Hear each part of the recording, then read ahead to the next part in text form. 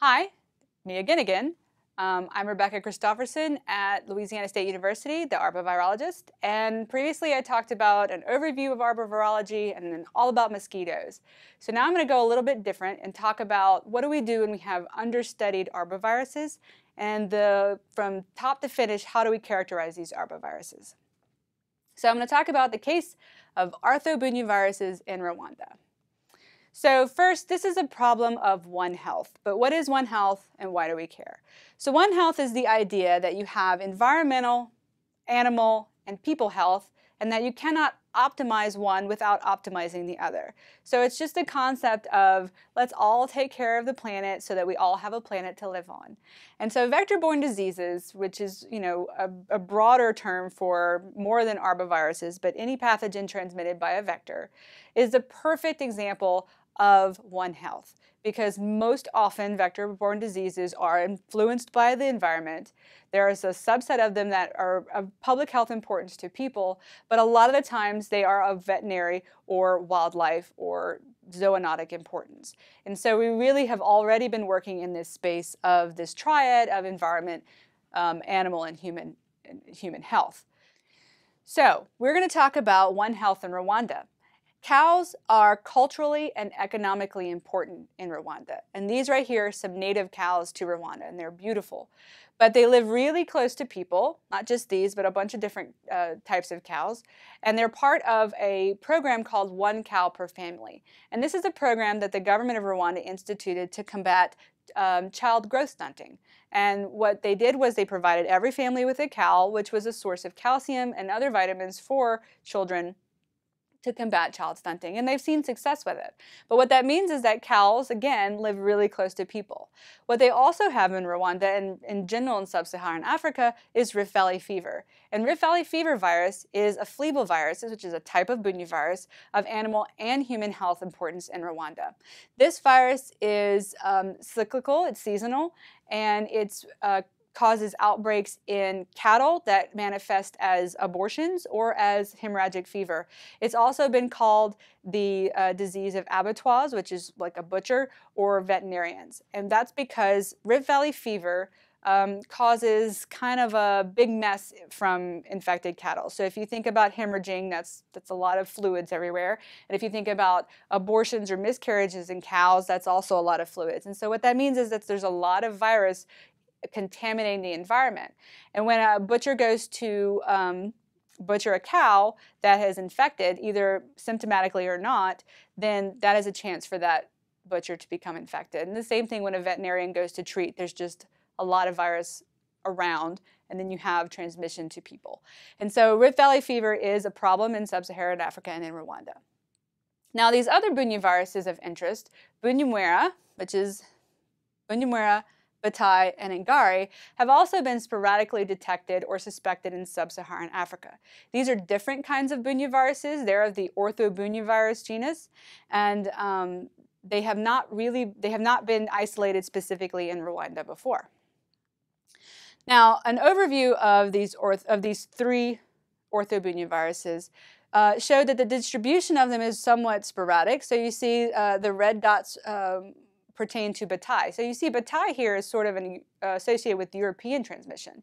And it's maintained in a bird-mosquito cycle as far as we know.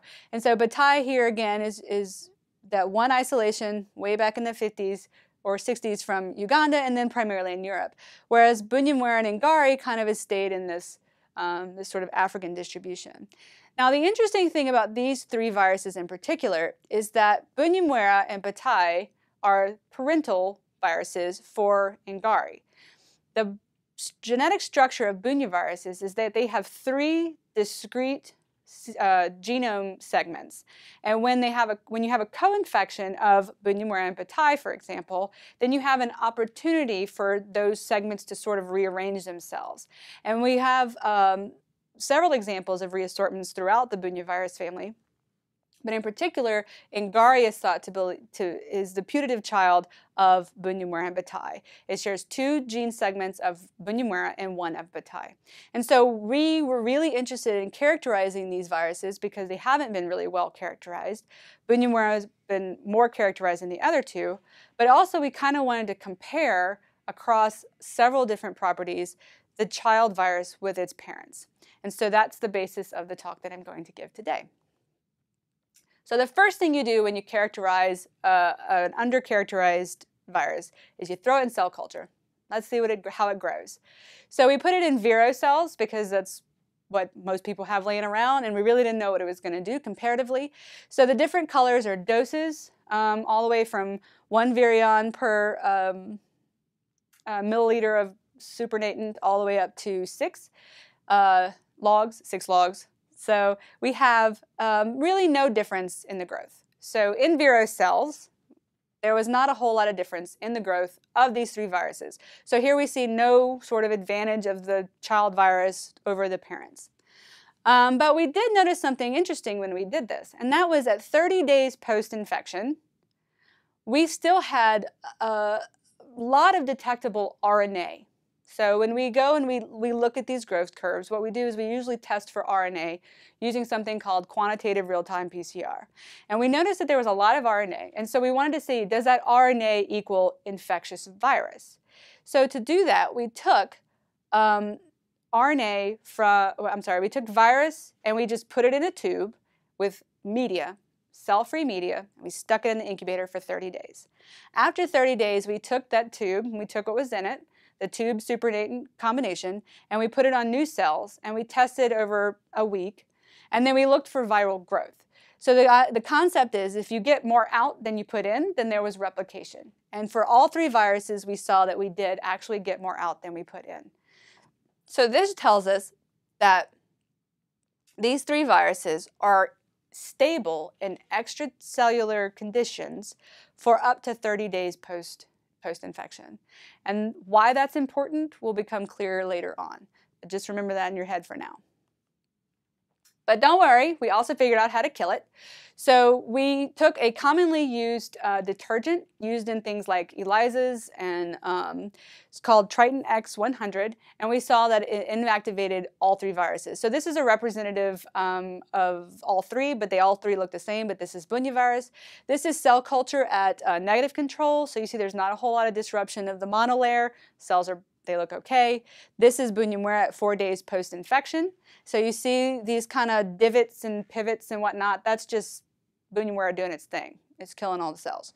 But if you look at the inactivation of Bunyamwera, this is after 1 hour incubation with the detergent, and 4 days post-inoculation onto viro cells, you see that it looks more like the negative control, which has no virus, than it does the infectious treatment. So here we are. We've shown that we can inactivate the virus. Even if it's environmentally stable, we know how to kill it. So that was part of what we did in vitro. Then we moved on to in vivo. So a lot of studies, not a lot of studies, but some studies had looked at 1 or 2 of these viruses in a mouse model. But we wanted to put all 3 and compare again. And so the first thing we did was put it into a competent model, a mouse model that was not immunocompromised in any kind of way. It's just a regular old mouse. And what we found was that this mouse did not get sick. So here we have Batai and Bunyamwera, and what we see is this detection of virus at day 1 is probably the same virus we put in. It's not replicating, it's not progeny, it was still there. We call this process clearance. So the virus was cleared out of these mice, and there was only 5 per group, really, really quickly. Ngari showed a little bit more variability than the parental strains, and it was an interesting find that may or may not have significance. But we kind of harken back to the reports of Ngari having more of a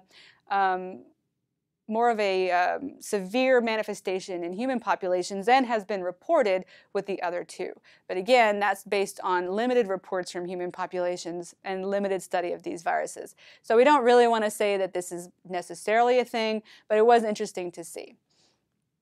So what did we find out from this infection? Well, we did some other things with it, but the main goal is that this mouse is not a good candidate for infection studies, because sometimes in science you get negative results. And the first thing that most students want to do is cry until I remind them that negative results are still results. So we got data, and it may not be the data that people are looking for, but we did determine that this mouse is not a good candidate for infection studies.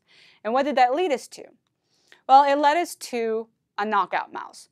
So with some other studies that I have done for dengue and Zika virus, we've used knockout mice because these particularly flaviviruses, they don't infect mice very well. So we use what's called an interferon regulatory factor 3 and 7 double knockout mouse. And what this mouse model is deficient in is these two factors down here that directly go into the pathway that makes interferon type 1. And interferon type 1, which is interferon alpha and beta, is one of the first innate immune responses that's antiviral in an infection. And so we did not ablate it, it's not completely gone, but we did down-regulate this, this antiviral response in this particular mouse. I say we, the mouse already came like that, but the mouse does have a deficient antiviral response. And so in dengue and in Zika, this means that they're more susceptible than the immunocompetent mice, like the ones we used before. So when we put Bunyamwera into this mouse model, what did we see? We saw that 100% of the mice developed hunched posture and lethargy, which is a common clinical symptom or clinical sign for mice just not feeling well. We also noticed that 62.5% of them presented with facial swelling. And this was very marked and it was posthumously noted. But facial edema is seen often with another Bunyavirus infection in humans, which is Lassa fever. Now, not saying that Bunyamwera is Lassa fever, because remember, this is in mice and it's in a messed up mouse. This is not directly comparable to what we see in the real world. But it is an interesting finding. And I'll tell you what we could possibly use this model for in a minute. We also saw high viremia. They got really high viremia, up about 6 logs. Now we put in 3, so that's a pretty low dose. We put in 3 logs, which is about 1,000 virions per milliliter. And we put it in the mouse. We got about 8 at peak, 7 to 8 logs out. And then we also had 100% mortality by day 6. So these mice are very susceptible, even at relatively low doses of this virus. We also looked at the pathology of these mice. And what we found was that we had necrotizing ophiritis in the ovary, but we also had some necrosis in the uterus. And this is interesting because the symptoms, or not the symptoms, but the manifestations of Bunyamwera in cattle tend to be abortions or affect the reproductive tract of the cattle. And so finding these sort of reproductive tract associated lesions is a potential use for this mouse model. We also saw skin necrosis, a lot of mast cell degranulation, which just means like a lot of inflammation in your skin. And then we found diffuse edema in the eyelid. So this just means that the eyelid skin and the space between cells is just filled with fluid. And that's probably what contributed to the facial swelling and the edema of these mice. So that was some interesting finds that we weren't necessarily expecting to find in this mouse. And so what did this tell us? It told us that this mouse model is very susceptible to Bunyamwera infection because we only did Bunyamwera, we didn't do the other 2. And it does recapitulate some of the aspects of the disease seen in ruminants, like abortions in cattle. The other thing is that it's been suggested that we could use this model as a possible diffuse hemorrhagic disease model, a proxy model. And the reason that this is interesting is because Bunyamwera is a BSL-2 or biosafety level 2 virus, and because it's not deemed to be really dangerous for trained laboratory personnel. And so if you have the opportunity to study a diffuse hemorrhagic disease at a lower biosafety level, that opens up the study of this type of pathology to people who don't have access to high biocontainment laboratories. Because again, we're not saying Bunyamwera equals Lassa fever. We're saying Bunyamwera in this messed up mouse gives us interesting things that may or may not look like Lassa fever. And so those are always the caveats of studying mouse models or studying vertebrate models, trying to extrapolate back to what we see in the real world. And that's just part of science and what we have to do. So we've done in vivo, we've done in vitro, we've kind of had some ideas about characterizing these viruses.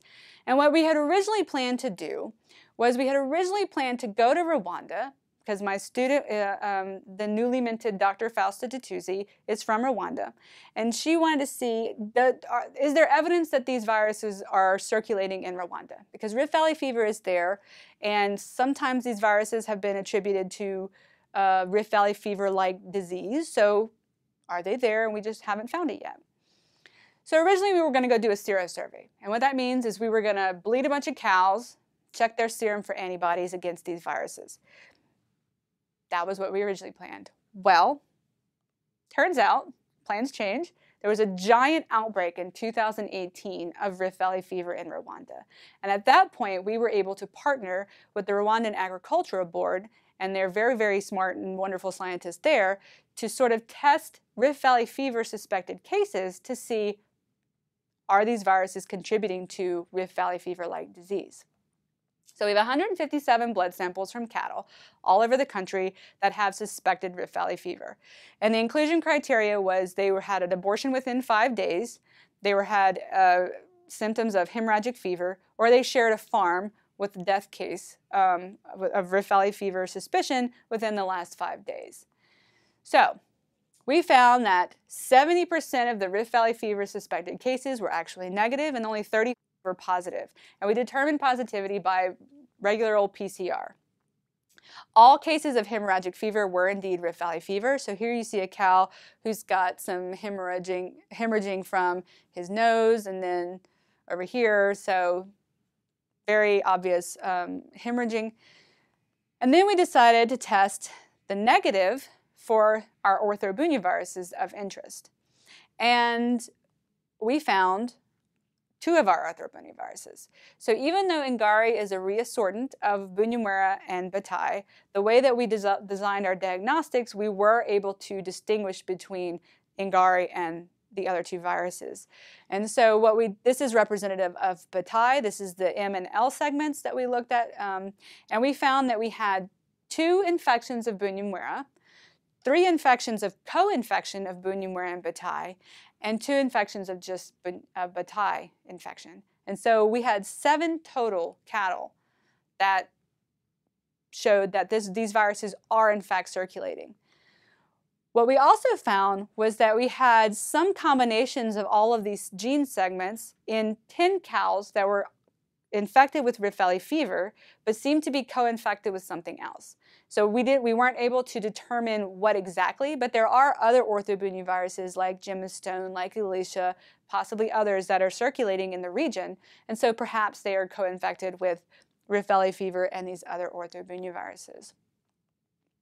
So, putting it all together, all of the cattle that were infected with Bunyamwera and or Batai experienced abortion. So this harkens back to our mouse model where we saw some involvement of the ovaries and the uterus. And perhaps there's something there that we could look into further in this mouse model to sort of help us study the pathogenesis of these viruses and how it leads to this reproductive tract involvement in cattle. But going back to the extracellular stability of these 3 viruses, an abortion in cows results in not only a fetus that is just covered in goo, but an environment that's also covered in goo. And so if you remember, I talked about Rift Valley fever and the transmission to people being more a function of the environmental goo or the blood products or the fluids from these hemorrhagic or abortion cases. We show that the stability that's seen in extracellular media may contribute to that also being a risk for these 3 orthobunyaviruses, or at least for Bunyamwera and Batai that we actually found in this region. So again, we now can tie back to our in vitro cell culture experiments to sort of make an estimated guess about what we think might be a risk in the field. And so again, we go all the way from in vitro through the field to really characterize what's going on with these orthobunyaviruses. So what do we learn? We learned that these viruses have similar kinetics in vitro. And so at first glance, that looks unimportant. But in following experiments, you usually want to do what we call match titer. And that means you want to make sure that every group gets the same amount of virus across all 3 viruses. And so when we know the growth kinetics of all these viruses, that helps us determine, well, I have to shoot the virus 5 days before my mouse experiment so I can harvest on peak day. And actually in Bunyamwera, it's day 4, so it helps you kind of plan your experiments so it increases efficiency in how your lab runs for future experiments.